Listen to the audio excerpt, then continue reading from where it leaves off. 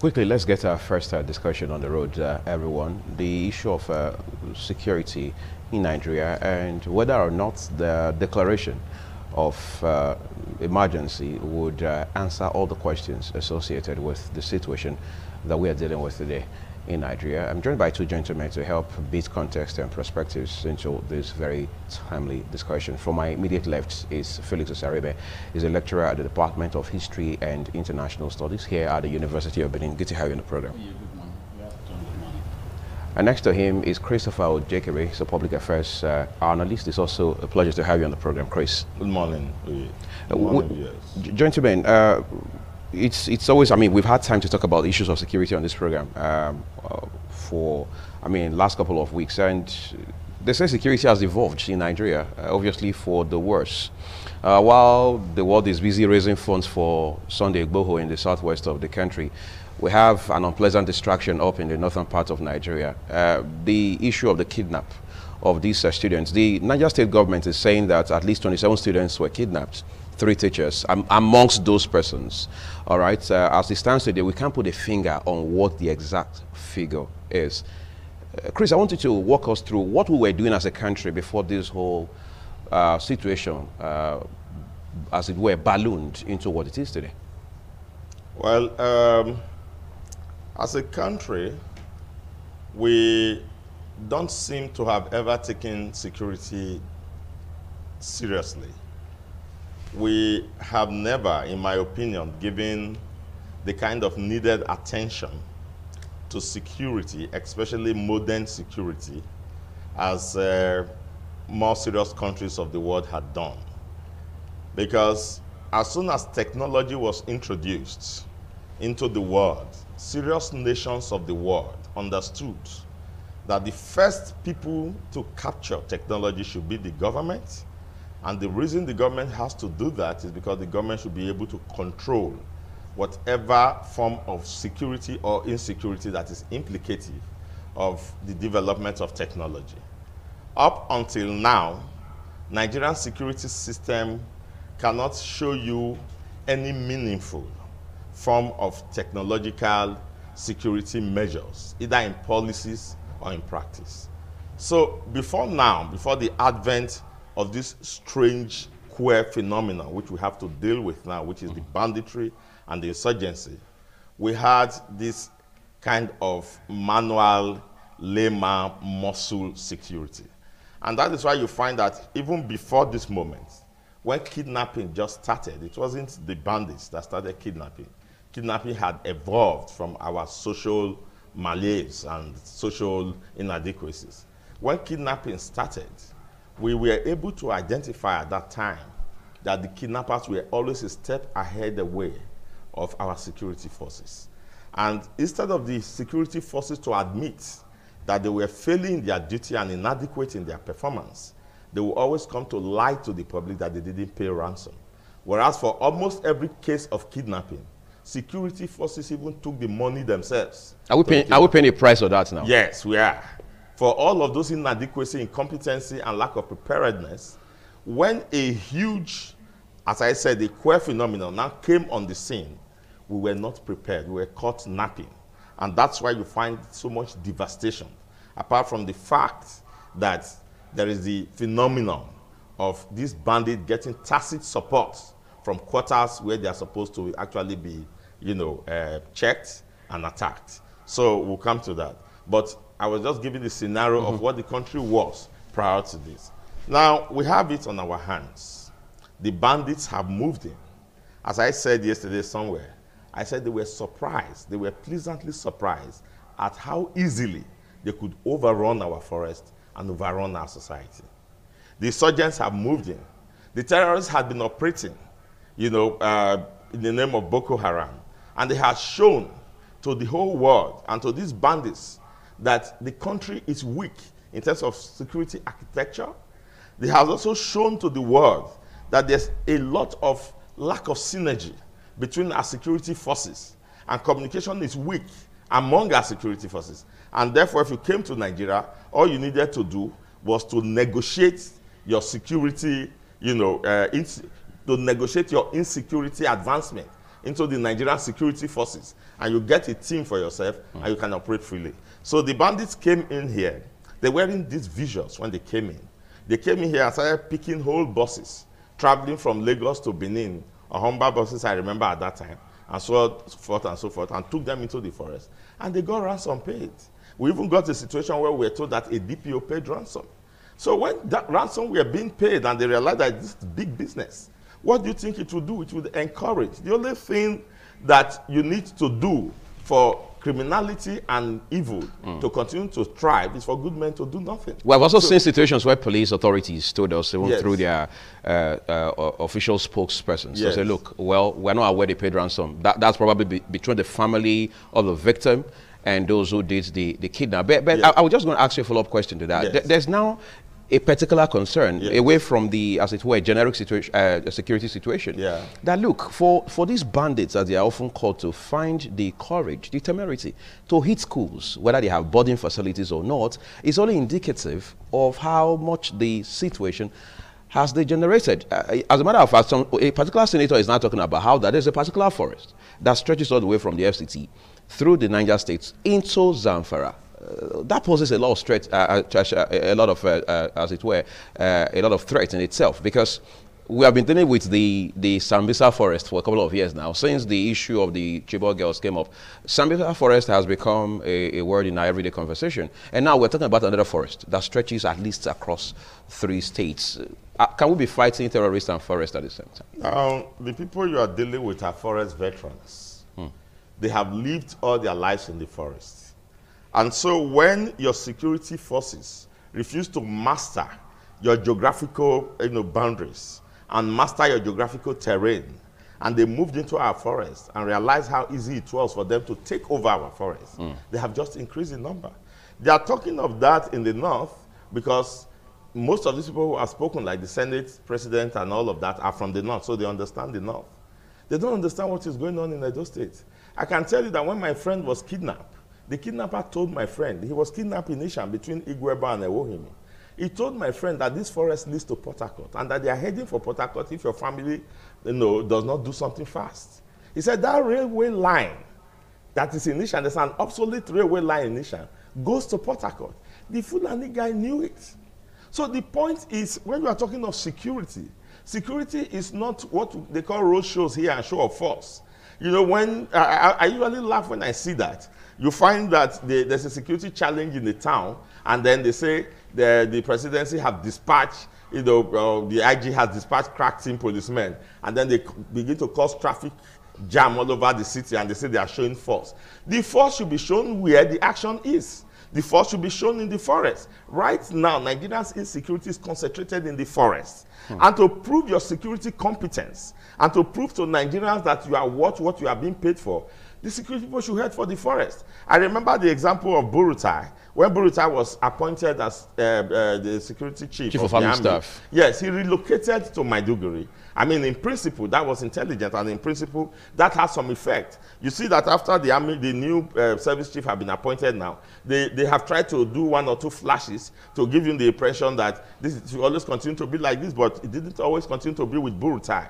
So what we want to see is, rather than these city road shows, they call show of force, the security people should head for the forest. I want to see that the president of the country and the security forces gives us a roadmap, gives us an action plan, a Marshall plan to say, look, now we have been able to understand who the bandits are. We have been able to understand their routes, and these are their routes. This is how they operate. This is where they came from. This is where they get their weapons. This is where they get the vehicles that convey them. This is where they get all the sophisticated weapons that they have. And then we have put measures in place. And in 3 weeks' time, we can assure you we shall be doing this and we shall be doing that. There's no such plan. There's no such roadmap. There's no such discussions where somebody said what they are doing now is discussion. They are just discussing and discussing. Security is not discussion. Security is action. Insecurity is action. People are dying in the forest right now. People died in the forest in the Udo area of Orion a few weeks ago. People are still dying in the forest. People were kidnapped in Lagos Road a few weeks ago. So it is not. The police have been trained. They are not just being trained. They've gone through police college. And when you go through police college, you are being trained to tackle insecurity. The military has been trained to secure the territorial integrity of Nigeria. They're not just being trained. So what's all the talk about? They should go out there and do the work for which they have been trained.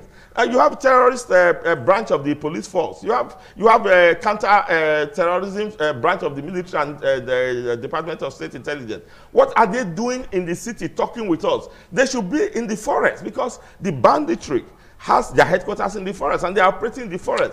I can assure you that if you go into any of the forests in Edo State and elsewhere, you will be shocked at the number of kidnapped victims. Don't talk of dead bodies you stumble, into when you are going to the forest. Somebody asked a question during the Yes. week, just to bump in on you, whether or not it's rocket science to get into this forest. Yes. I mean, if farmers can go there, if hunters can go there, Yes. if kidnappers themselves, Yes. who obviously have blood in their veins like everyone else can go there, what makes it impossible for us to do the same? But let me turn to you now, Felix.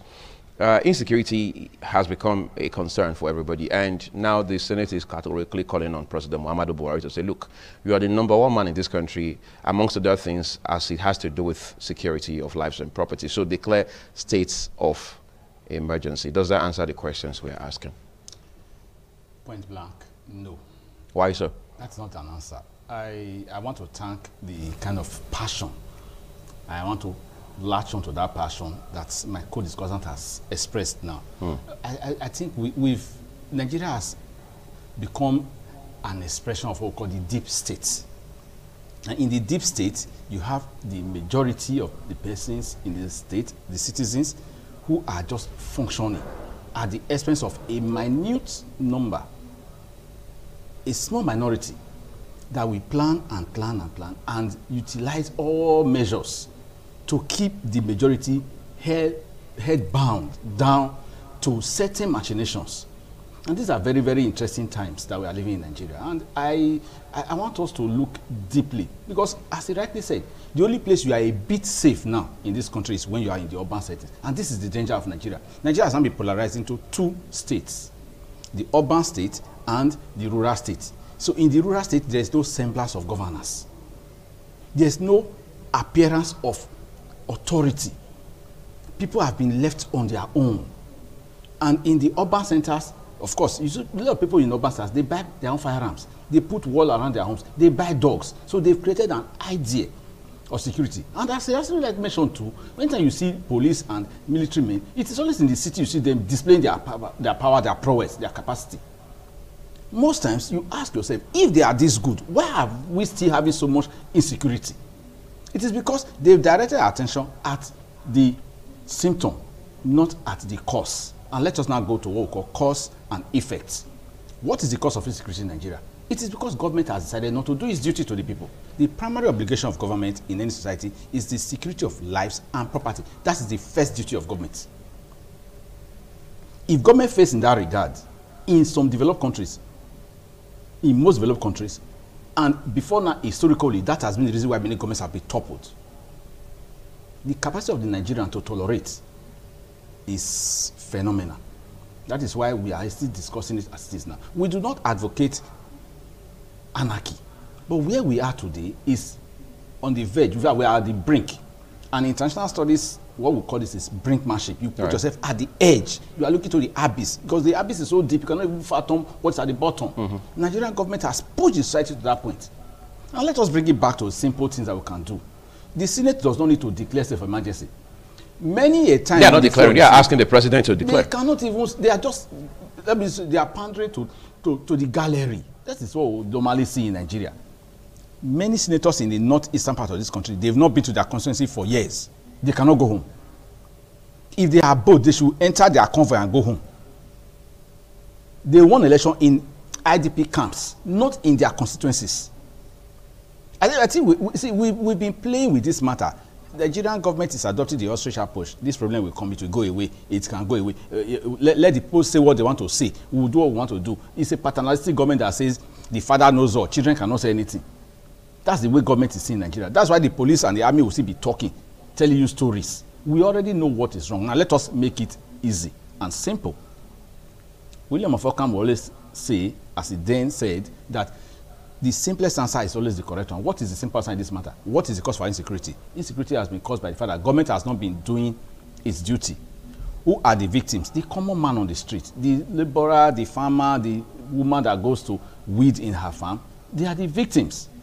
What is the immediate effect? Lives are being lost, production has gone down in terms of farming. What is the long-term effect? Food insecurity is now the latest challenge in Nigeria. Food is very expensive in this country. We are pretending because we see imports. But we do know that things are not okay. What do we do? You mentioned the other that the S-man said there's a link from Ishanland to Port Harcourt. Well, geographically, that is not true correct. But because they walk through the bushes, they believe all bushes are the same.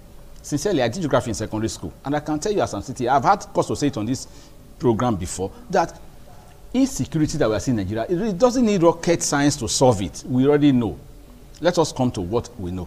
Every land in every community is owned by people in that area. Right or wrong? Right. Okay. They also know their terrain.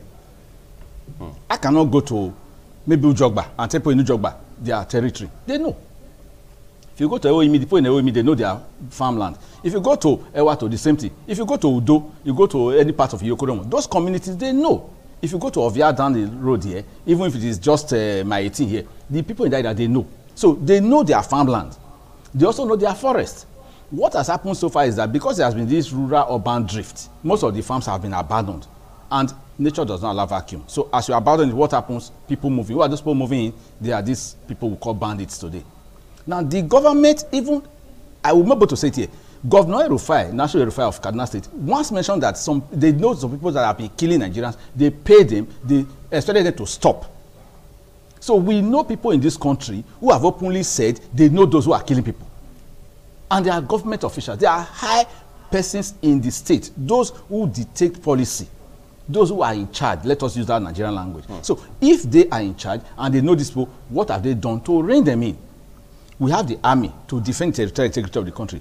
And we keep hearing that our borders are porous. So you begin to ask, do we actually have people in charge in government? Because if they do, all this is that they are saying, because they are not feeling the impact directly, they begin to explain it away. If every government official, as we would normally say jokingly, that it is unless a big man dies on a bad road, that road is never given attention in time. That's Nigerian mentality.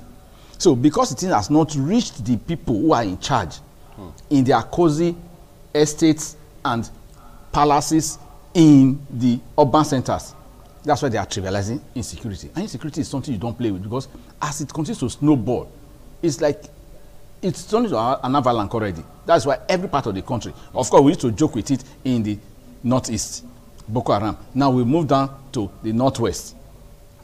All the forest. It is appalling to read every day. If you wake up and check news, oh, bandits killed 21 persons, bandits killed 72, bandits captured 21 persons, did a video, posted it.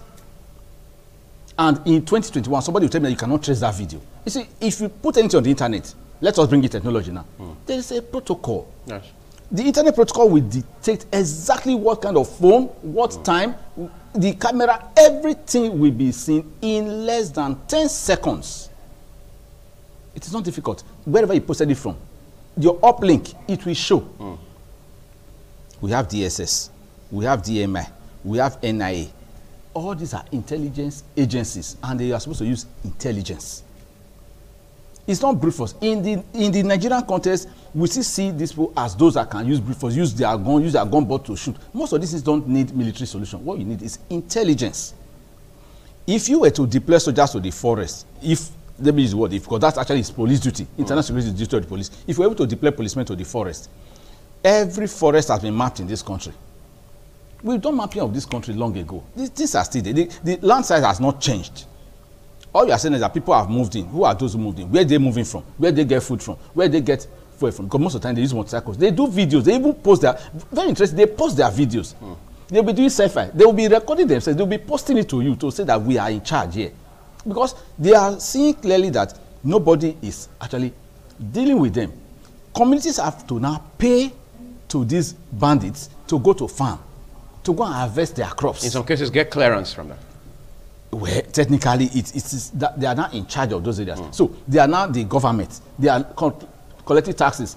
Then they will write letters to the committee and tell the committee, if you don't bring so and so amount, we will visit you at night. So if we have an organized security architecture, which is supposed to be the norm, all you need to do, this area is this. You simply do it what we call compartmentalization. You square up this area, fix this one, square up this one, fix the other one, fix the other one. The problem is that even within security forces, there's great compromise. That's why I use the word the deep state. Yeah. Because even those that are be given the duty, they are now the problem. They are not part of the problem. They are not even solving it. They are the problem, because if they were to rise to the occasion and say, we have drawn the line, this is the red line, enough. So whether they declare emergency, even if they call the president, the same president they invited that time to discuss security, he refused. So they can also send a message and say, please declare state of emergency. What will the state of emergency do? The state of emergency will simply enrich those people who are in the security architecture again, because they'll simply come back, as you rightly said, block all the roads again, make everybody in the city uncomfortable. They will never go to the place where the problem is, which is in the forest. Okay, let's see how much you can go to where the problem is. The Senate President, Ahmed Lawan, has said that the armed forces have their own problems, Chris, and he says they have problem of dearth of funding, equipment in most cases are obsolete, and so on and so forth. Should we be having this kind of conversation in 2021? You know, apart from 2021, why is it that every time we are talking about problem, it is always such as look to government making funds available so that that problem could be solved? How much has the Buhari, there's no government before Buhari that has invested in security, provision of budgetary, security budget like Buhari? What results have we got? The truth of the matter is that the country, we can continue to talk and talk. The more you are discussing the problem, the more it's becoming elusive. And the reason why it is elusive is because you have a country that is indeed heterogeneous in thinking, in culture, and in religion. And because the religion and culture of the North is cohesive, and in that cohesion, antithetic to that of the South, and the thinking in the South, every time you have issues of national magnitude like this, you have so much talk, because each one is trying to give solutions according to his own worldview. It's a very simple matter.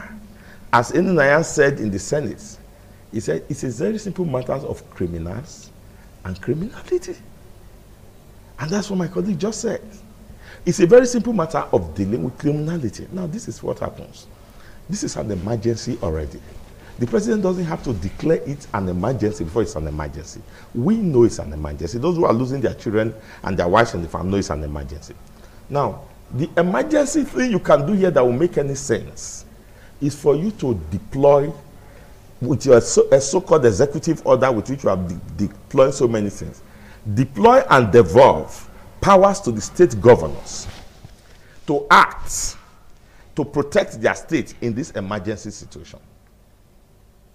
The Constitution can give the president that power. He is the commander of the armed forces. He can delegate and deploy and divest some of those powers to the state governors. And say, okay, now whatever security, what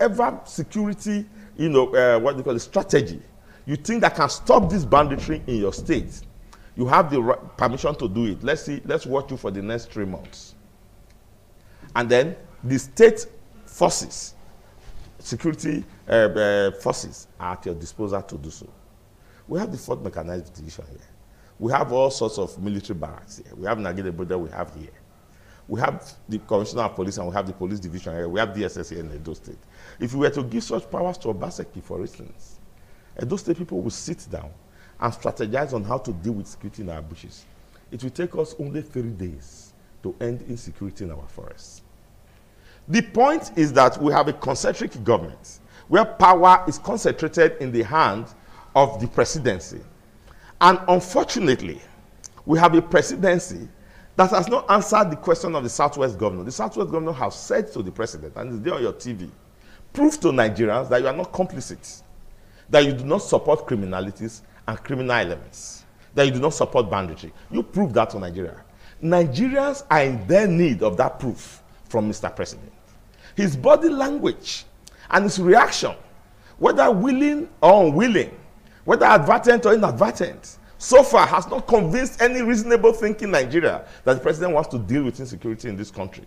So the Senate asking him to declare state of emergency, as my colleague here said, is just to create another problem of movement to further emasculate our economy, and then the police will just get richer. When they see you walking from your house to the next door neighbor, you pay for it. They say it's a state of an emergency. So it is not a state of emergency. The Constitution has given the president the mandate, the power, and then has put it at the president's disposal. The sovereign authority given by Nigerians to act on their behalf to protect lives and property. He does not need a state of emergency to do so. I am saying that the president has not shown us a policy paper since this thing started and has snowballed into this kind of precipice that we are in to say, okay, this is a Marshall Plan that we have brought out. Do we have any such thing in the public space? So we don't have that. So there is strong suspicions from Nigerians, and the president needs to debunk that he truly means to deal with banditry. And he has a pedigree of somebody who has done it before, so we won't say he's confused. When he was a military general, he did not only drive the Matisine insurgents out of Nigeria, he actually went into the Niger Republic, and he had to be called back by the president. He is the one who told us with his Idiagbon, his deputy then, in this, that Nigeria is the only country that we have, and we must stay here and salvage it together. Are we salvaging Nigeria now from the way things are going on and this kind of insecurity? He's the one that said so. When he thought that his people, he thought, it was just a thinking. He had no evidence whatsoever that his people were being killed in Oyo State in the days of Lam Adesina. The president led a huge entourage of Fulani extraction, including General Marawa, who had been governor of Lagos State, to Lam Adesina's office in Oyo State, not to ask him, but to accuse him that they are killing his people. And Lam tactically, because facts speak for themselves. You don't have to manufacture facts. Put all the facts on the table, called witnesses, and they felt highly embarrassed. When he thought that is the same president. So now I am wondering why Yoruba leaders, South leaders, are not leading a delegation to Aso Rock to tell the president that his people are killing our people. The way he led a delegation to Lam Adesina's office. I'm wondering why our leaders are not doing so. Because our people are killed. We have evidence. There are graphics. Go to mortuaries. You see how many have been killed. Our leaders should lead a delegation to the president. If the president is not getting conventional information from his conventional sources, let us assume that he's AIDS. Let us assume that he doesn't watch television. Somebody needs to go to Aso Rock and tell him that his people in the forest. I want to push a question along that line too. Governors have never been more in the spotlight in this country as they are today because of insecurity. Of course, we keep hearing that, the governors are only figureheads as far as security issues are concerned. Even though we say they are the chief executive officers, they are the chief security officers of their respective states, that only ends in principle. In practice, that is different. Does that altogether insulate governors from doing much more than they may have done in recent times fighting insecurity? It doesn't. But it's a very complicated issue. For the governors? For the governors. I don't envy them at this moment at all. Because you have concentrated the entire security apparatus in the federal. And then there is a lot of political implication and ethnic implication.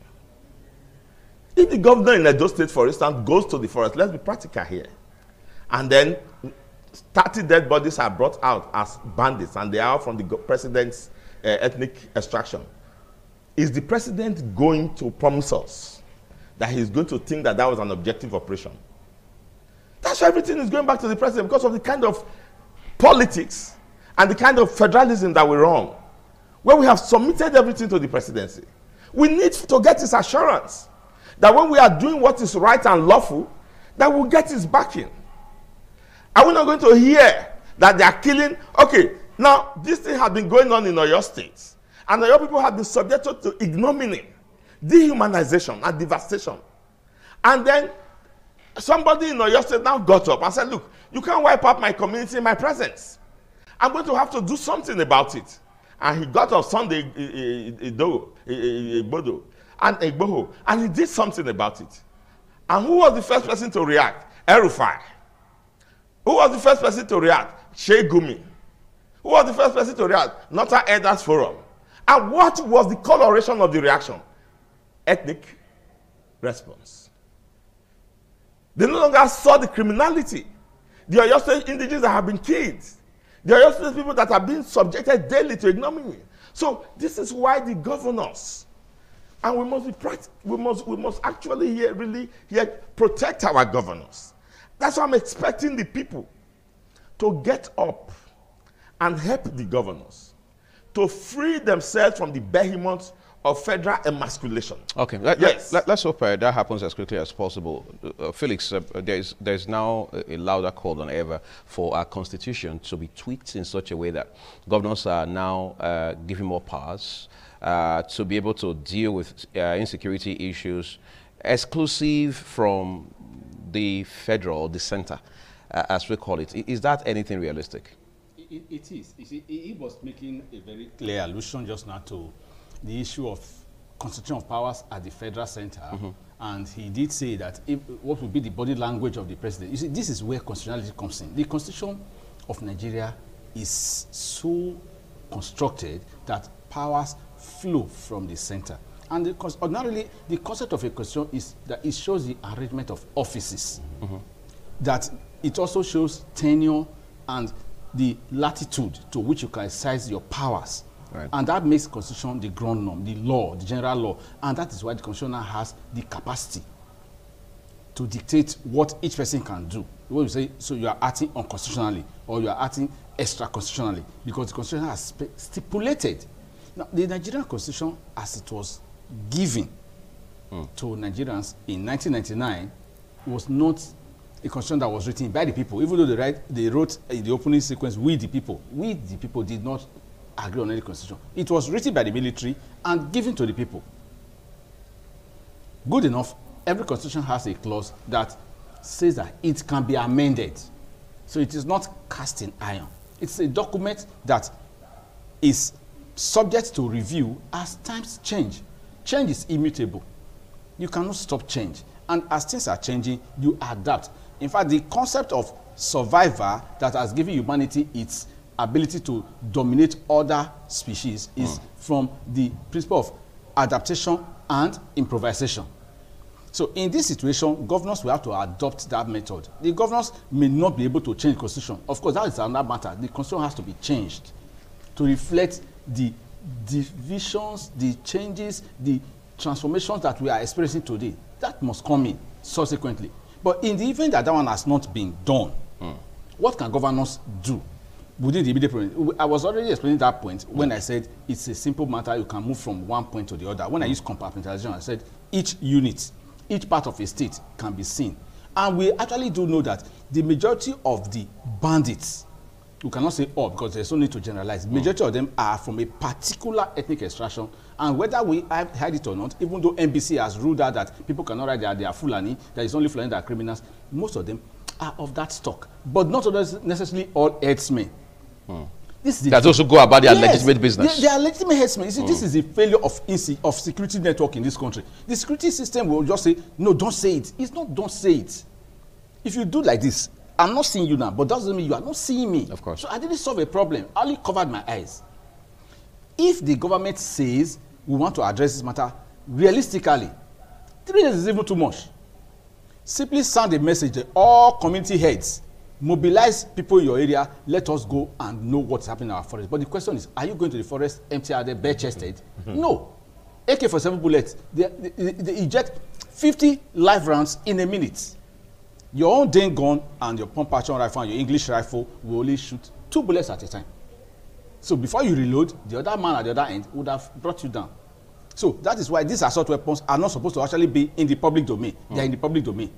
They are very expensive. In a high number. In a very high number, and they are very expensive. These small and light weapons, they are not supposed to be in the public domain, but they are very much in the domain, and they are in the hands of people who are in our forests. What can governors really do? Governors cannot start buying arms and give to individuals. Governors have been doing advocacy, but they should do more. Every community knows its boundary, knows its terrain. This is where the federal might has failed us.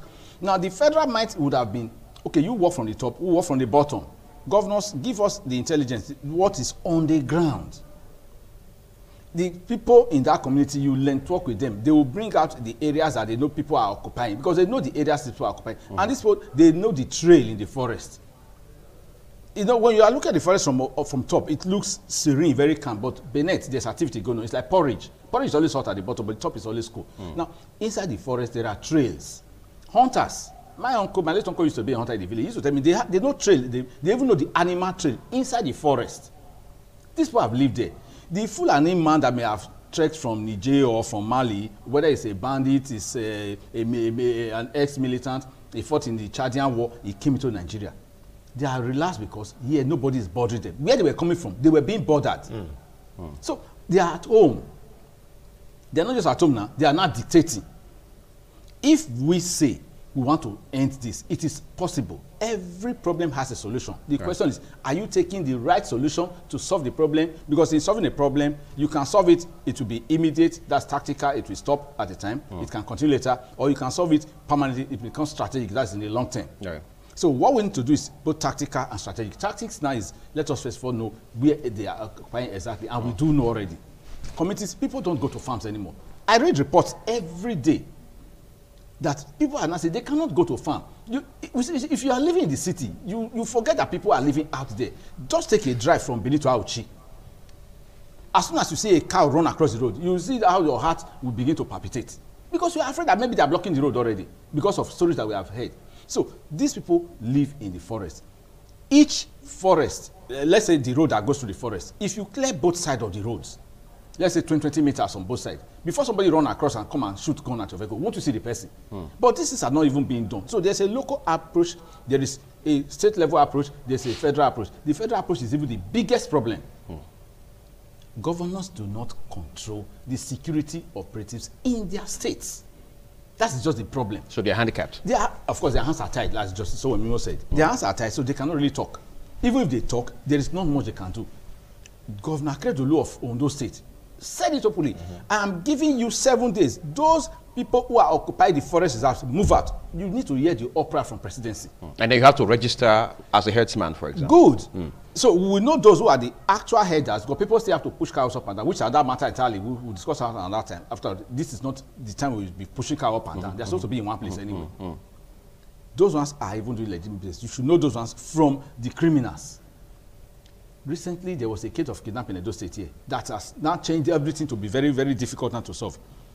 The lady did say then, when we read the report, that she was kidnapped when she was going to church in Ipobai area, at Ihueniro area, and that she was handed over to kidnappers, herdsmen in the forest, another group. So it now means that the criminals now have a network. So there's a syndicate. Syndication, very easy, and they are not. But once they syndicate, the question is, how much complicity do our security forces have in this matter? Because if that kind of thing is going on, thankfully she was rescued by a vigilante set up by the state government in collusion with the security agencies. So if the security agencies want to really wake up, if there's a wake-up call, they say, okay, if you do not deliver on this, you will lose your position. It would have been possible. But from the top, the person that is in charge of the country has not spoken. They keep saying Buhari is taciturn, President Buhari is taciturn. We know he's taciturn, a man that doesn't talk much. But he should be thinking more and be acting more. And that's our present challenge. So the governors cannot do much. No matter what they do. Unless they have more latitude. No matter what they do, at the top, the final decision will obliterate every action they have taken. That is the challenge we are facing. We're going to be joining our Abuja studio in a few minutes, but just to cap it all off, I just want Chris to respond to something very, very important, and that should probably keep us all up at night. Professor Leo Otoide, someone that Felix adores a lot of the Department of History and International Studies at University of Benin here, time and again has talked about salient issues as they affect security or insecurity in Nigeria. At the point he even established, as it were, a convergence between insecurity and unemployment in Nigeria. Is government listening at all? No. Government is not listening. Is government interested? No. When people like us are hell-bent on restructuring, this is what we mean. Countries are ruled by thinking and philosophy.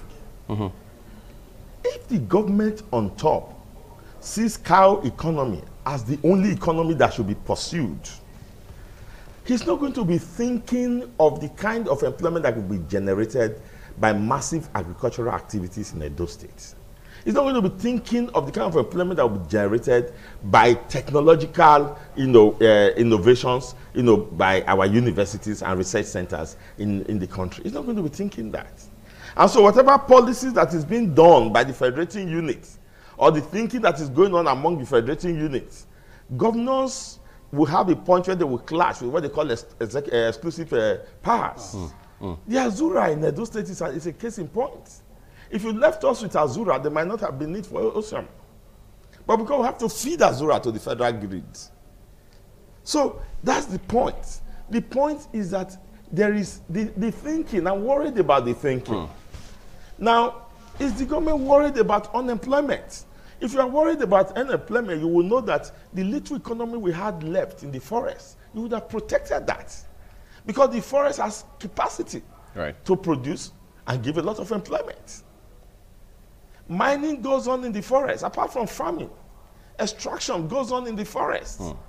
Apart from forest, a cash crop economy. So, and then the food crop economy. So the government is not listening because the government's policies are not, they are strange. So they are not listening. So that's where the problem is. And it is because you have insecurity now that you have all sorts of things going on. Because when you have insecurity as the focal point in any nation, you have a lot of infractions underneath. I'm afraid this is the much time we're allowed to talk about this issue. Gentlemen, Felix Osereme, thank you for coming. We appreciate your time. We also want to thank Christopher Ojekere for spending some time with us on this program. A lot of persons have talked about how that the government, members of the public, civil society, and everyone else must make their contribution to fighting insecurity in this country.